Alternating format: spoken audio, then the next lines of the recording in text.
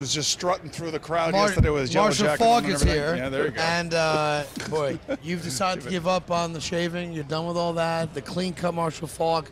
Will we see that again, or have you at a stage in your life where it just don't matter anymore? No, I just made a change. You know, I just made a change. You like it? You know, like yeah, it'd be itchy. yeah. You know, it's when you're clean cut, people expect certain things from you. When you have a beard, you can get away with You stuff. got dirty. I like it. Now who knows little what Marshall edge. Faulk's have a going to little give edge, you. right? Right. All of a sudden, Marshall Faulk's no longer Marshall Faulk. Marshall, let me ask you this question.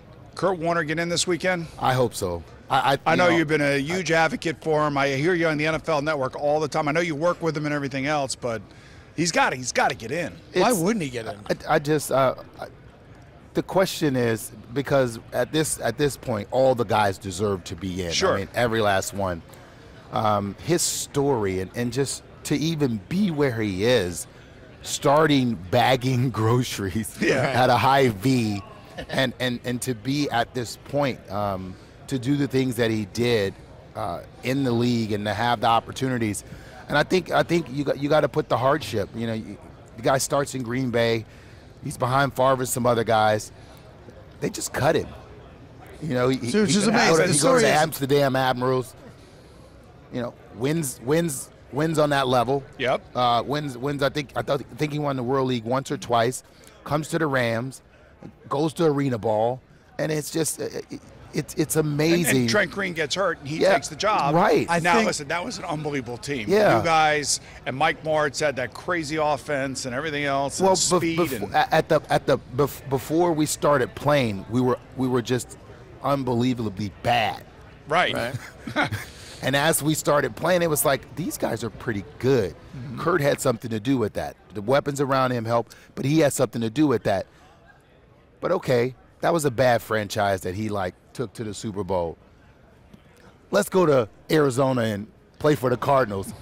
Another bad organization that he took to the Super Bowl. It's just like you have to look at the what he's done. totality of everything. Yes, I think even if you took out the story and you look at a finite period of time when he was the starting quarterback for not one but two franchises, and you look at the numbers in that period of time and the success, I believe, I don't have a vote, but just as a fan, it's very simple to me. When you give me a guy's name, I think it should be immediate. If I say Terrell Owens, to me, it's a Hall of Famer. Yep. When someone says Kurt Warner, to me as a fan, that guy was a Hall of Famer. You know what I think? When I think of Kurt Warner, I think of Dan Fouts. That's what I think. Even though he won the Super Bowl and Dan didn't.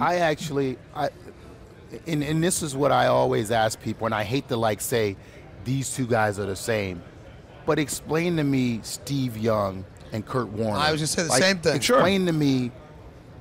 You never want to discredit somebody else's credentials. You never want to do that. Steve Young should have Warner get in. I'm using Steve to help Kurt, to bring Kurt up, to elevate him, because Steve is in. That's why I'm saying I'm not trying to bring anyone down. I agree. So. I think he gets in. I don't know if we get in this year, but I think he gets in. And hell, if Santonio Holmes, that other toe never touched the ground in the end zone anyway.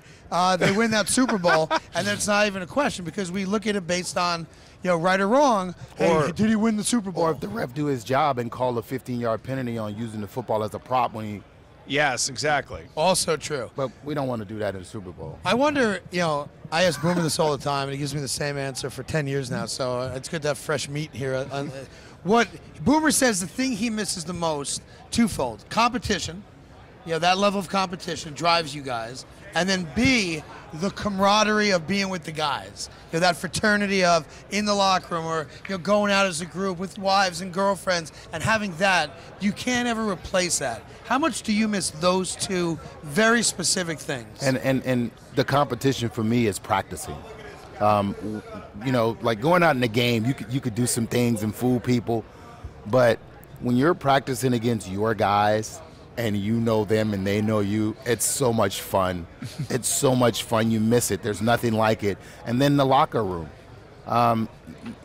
When you retire, you can like I took up golf. It gives me a little challenge. I play tennis. I can go out and challenge myself and get somewhat of what I got in competition. Not all of it, but somewhat.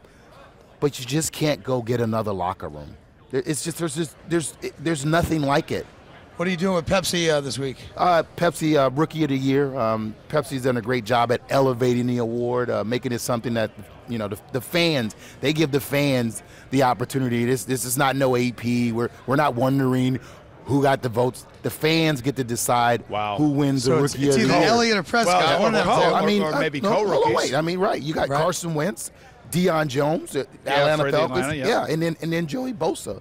It's gonna be one of the two Cowboys or both. You could have co-MVPs as well. You never know, but they could end up canceling each other out. Also very true. And then someone else can get elevated. And Pepsi with that and the halftime show. I mean, they've done a great job at being a part of this whole process around. I heard a Super rumor. Bowl. I know we got to let him go because we got to take care of business. There's a rumor out there that you have been sneaking into Lady Gaga's practices and have offered to be a backup singer. And I said, there's no way because Marshall can't sing. True or false? I will not lie to you. I'm an awful singer, but I might be one of the backup dancers. That's exactly. Good seeing you, pal. Marshall Faulk. We got to get going. Last break of the day.